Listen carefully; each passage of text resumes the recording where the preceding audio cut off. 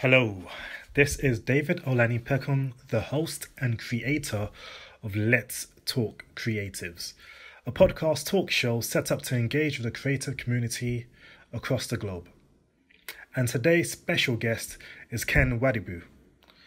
He's a conceptual artist based in Nigeria. Yes. Identity Crisis is another project. So, yeah, I'd like to talk about this, the idea behind it. Yeah, so a lot of people are like, oh, you're creating works for people who are probably learned or who are more matured. You know, kids are not as matured, are not matured enough to grasp this kind of conversation, to understand this conversation, right? But there's one thing they understand: social media, right? And weirdly, you figure out that when I was young, there was no social media at the point, right? It was when I got to, I think, secondary school, I joined Facebook, right? And before then, you figure out that we were actually growing up, to certain things that our parents said. We are growing up to understanding what our parents said, what they thought, what they understood, informal, formal education. But the informal education was not worldwide. It was basically around our society, right? But with social media, you have a whole world input on education, on educating the kids. So a child of 7 years is using a phone already. He's on Instagram. He's on Twitter. In fact, a child of 2 years is on Instagram already. Right? It gives you that idea that you see these people are about to start up a new generation of social media born people, right? And that generation is basically one of the most depressed generation of our time, if you think about it, right? Because then we start hearing things like body shaming. Then we start hearing things like blackmailing on social media. Then we start hearing things like this and that, and it was too fast. The defect and the demerits of social media came too quick, right? And it was now left to me to bring that out to the public and say, yo, you use Facebook, calm down. You use Twitter, calm down. Look at the demerits and don't let it affect you. So this has a feeling, this has a way of, messing up an identity of a child. And then they grow up having this identity that is born from Facebook or is born from what they see. People don't even have parental guidance on children's phone anymore. So children can watch anything as they want to watch. And this mother, it's fine. Yeah, this mother controls what the child sees. So what she did was she put a parental guidance. She turned it on, and the child, when she sees blood, it becomes pixelated. When she sees violence, sexual activities, it becomes pixelated, right? And you think about it. Yeah. And you think about it. We can't do that in our time. We can't pixelate what a child sees. So you can imagine how many things children see every day on social media. So that sort of like gives even more narrative to the work itself. It's called identity crisis because you are losing your identity to these platforms that really do not define who you are. Yeah. It's very tough, especially if you're super young. You're susceptible to buying into these ideas like you see in social media. And like, I guess like when we were all younger, it wasn't that bad because it's confined to your classroom and your mates. Yes, exactly. But now it's like, like Facebook and all these social media is like the new classroom. It's like like the new peer group, True, influence a child. Obviously, as an adult, you understand like a lot of this stuff can be fake. A lot of this stuff can be smoke and mirrors. But as a child, you don't know any better. So, but I think it's a very powerful message, very powerful message. Anyway. Yeah, great work. Cool. Yeah, I think the network is back. It's good now. Yeah, cool. Yeah, I had to check my internet connection as well. Cool. So can you carry on with the headline series? Yeah, okay, so the headline series was born from a dialogue I had with the senator, right? We were talking, and then he was like, Ken, I can put you in the newspaper and say you are the biggest, richest artist in the world. And at least 80% of the people who read it will believe it, Oh, right? And, he didn't understand, but it got me thinking, what we read in newspapers, are they real? Then I started making my own research, right?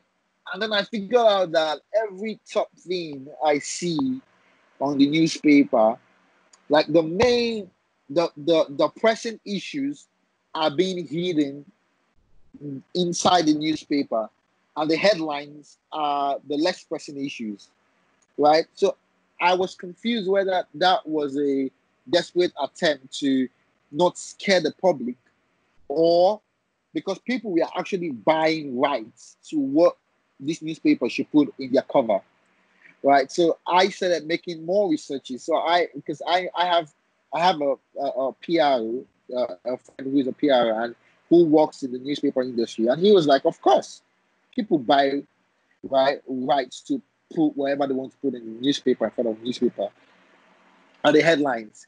So you see a newspaper say, you see the headline was meant to read maybe President of Nigeria never speaks to its citizens, right? But you read something less problematic, like a school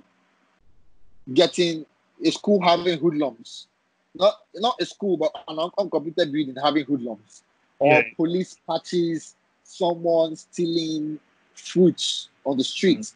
That's not the point. There are more pressing issues in the world today that we need to put in the front covers of the newspaper so people are aware, right? So all my work, if you know that I'm trying to always keep people aware and conscious of what's going on.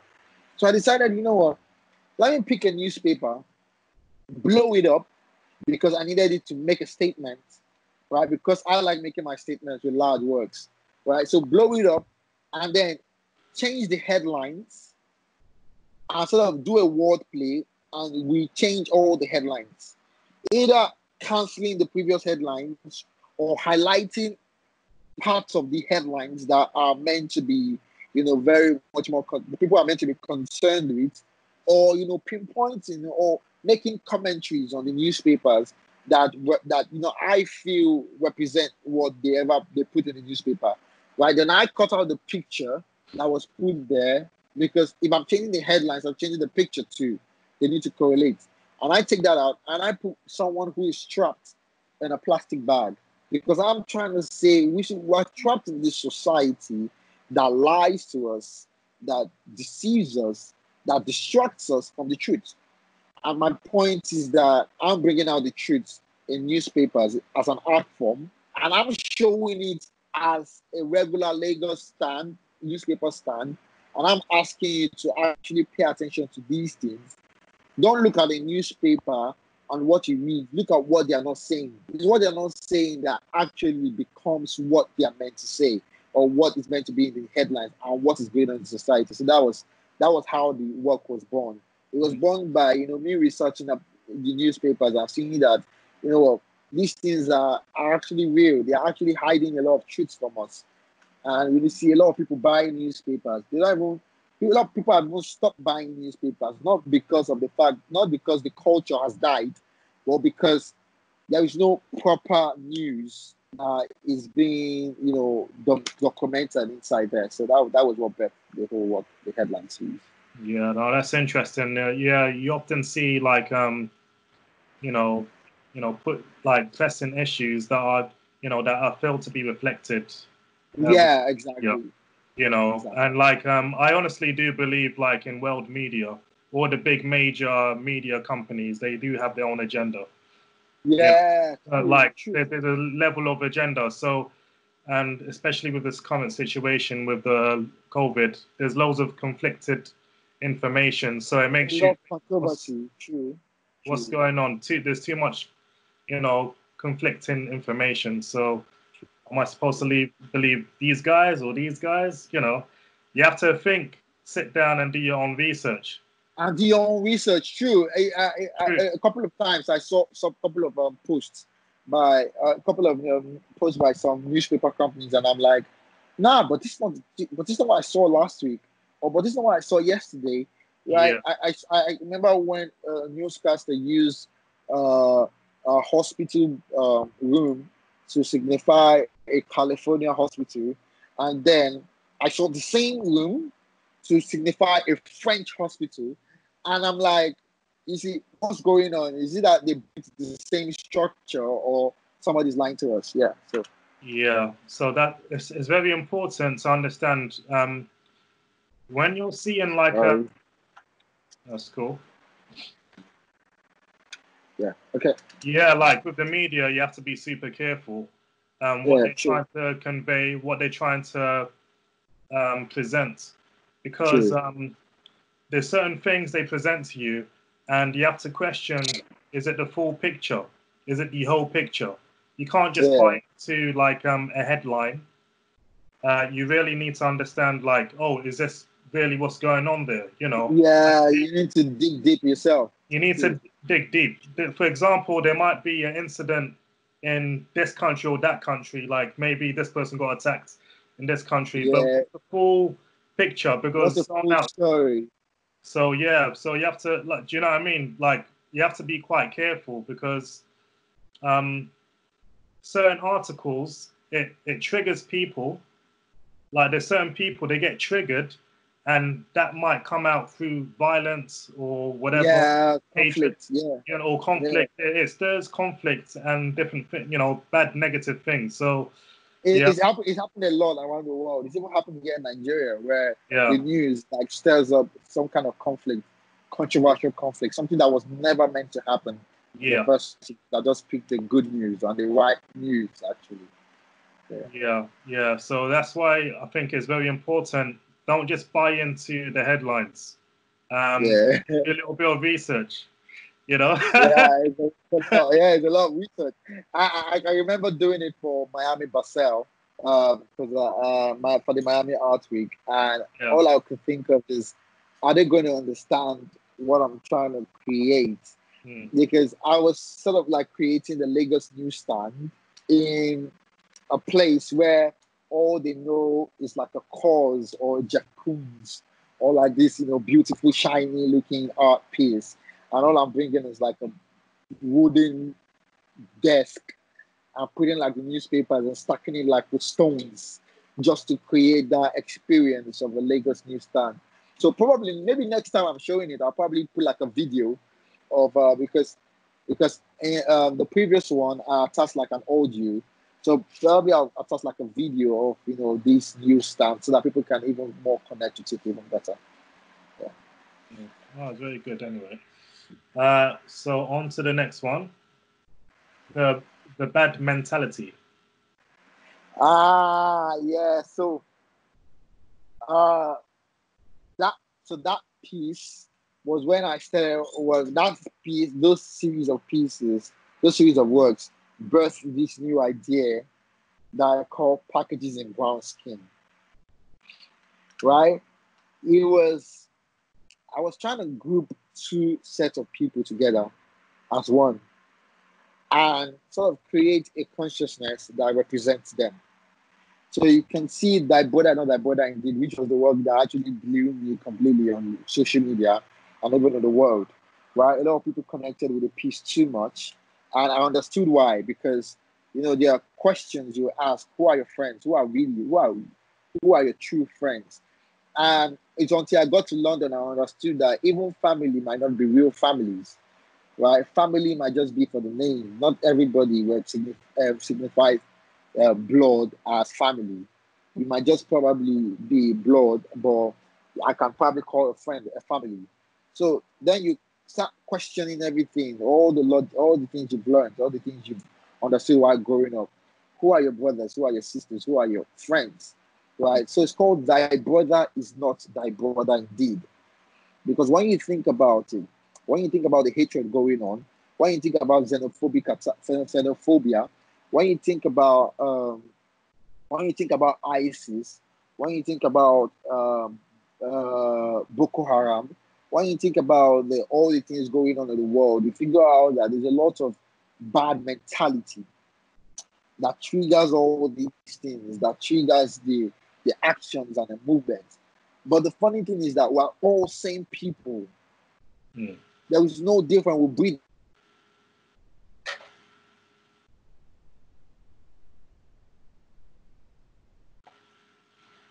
the same air.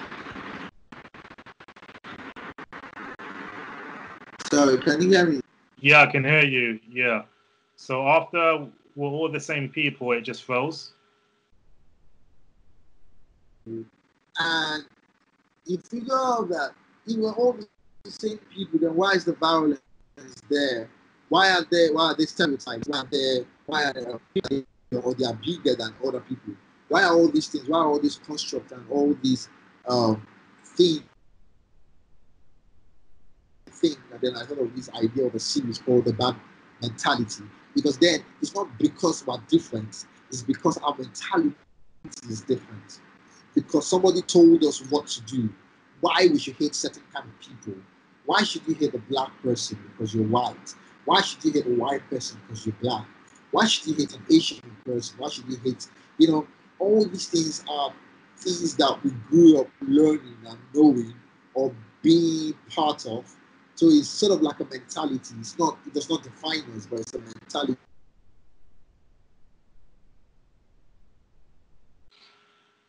That we do have the personality and two characters, the receiver and the doer, in one word, and put only one phrase there to say, you see, we're equal, we're different, but there's a mentality, there's an idea that lingers around us, and that causes violence and everything. So that was what birthed the idea of the piece, bringing consciousness to certain events in life.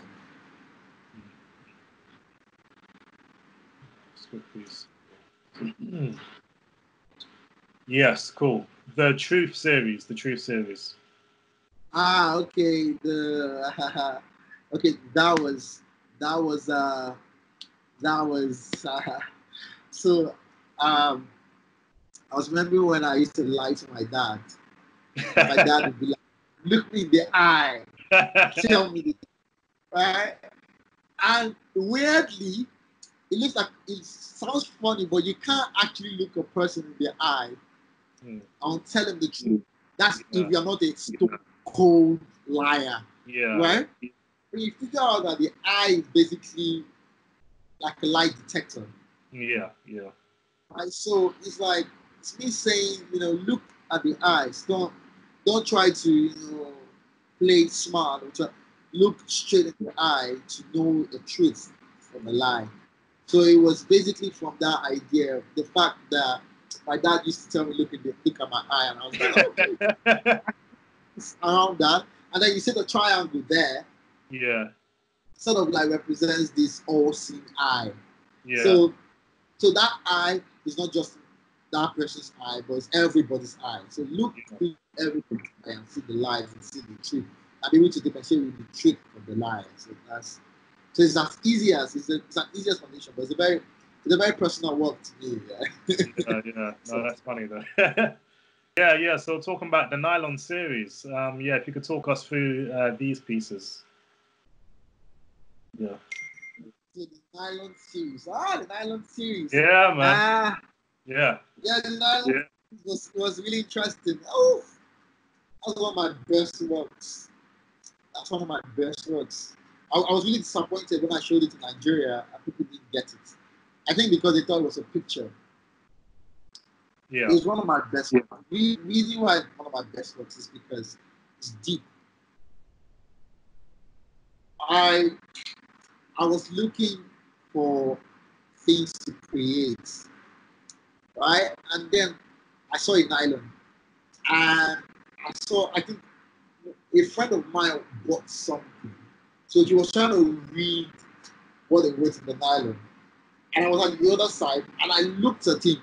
You see, the thing is, I kept making faces but he couldn't see me.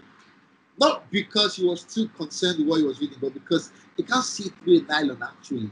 you can only see very blurry. You can see a silhouette, or you can see almost, you can almost not see anything through a nylon, through a plastic tag, right? So I started thinking, when you think about it, a lot of people live this life.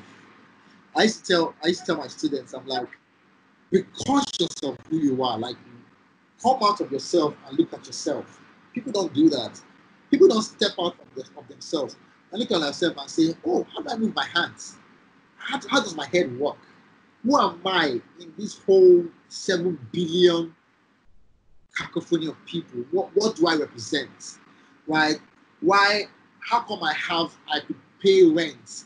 Last couple of years, I was, my parents, like, being an underdog, and now look at where I am. Like, people don't step out from themselves, and because of that, people lose their way. Right? People just live life, and eventually they're like, oh no, like, where are they right now? They don't know how they got there. They don't know what happened for them to get there.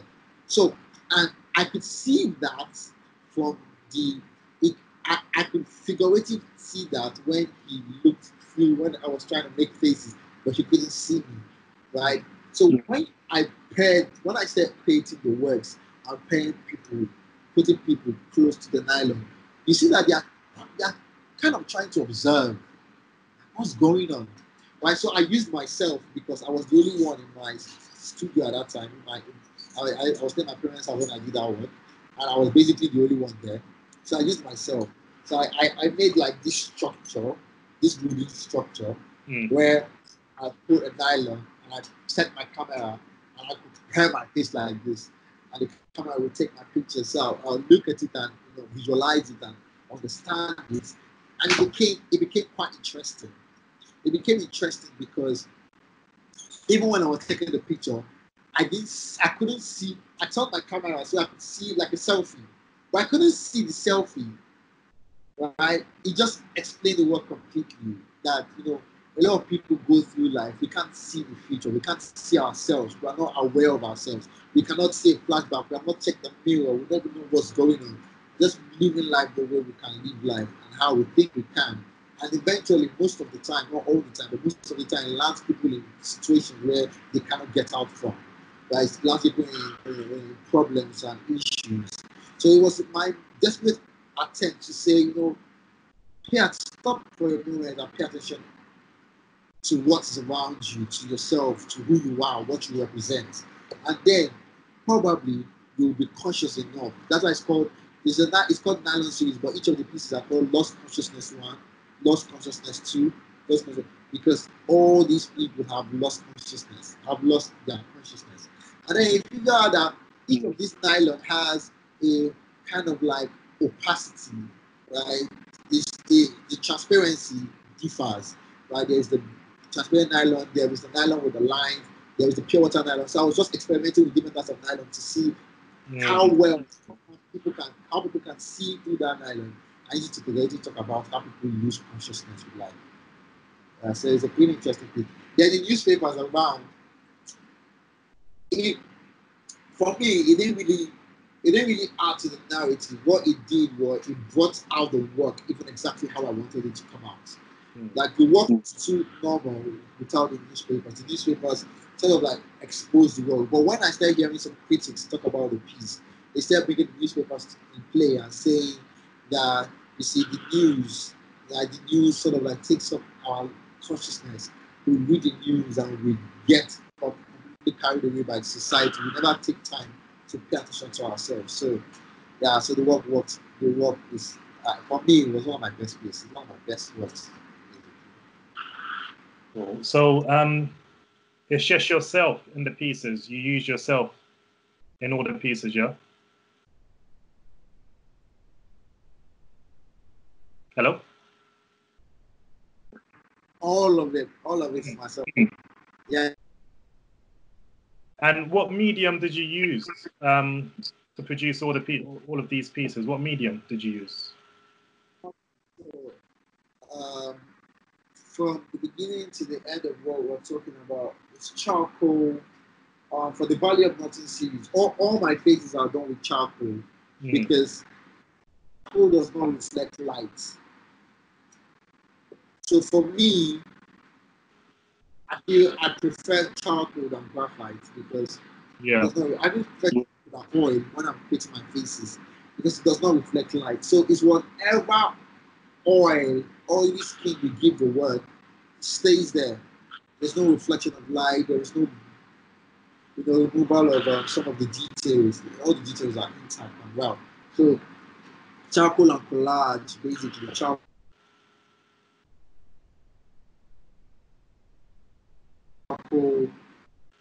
charcoal and collage, charcoal and writing with the marker. And yeah. Oh, cool. Yeah, yeah, it's super impressive series, you know, the nylon, like it looks super realistic. No, it's sick.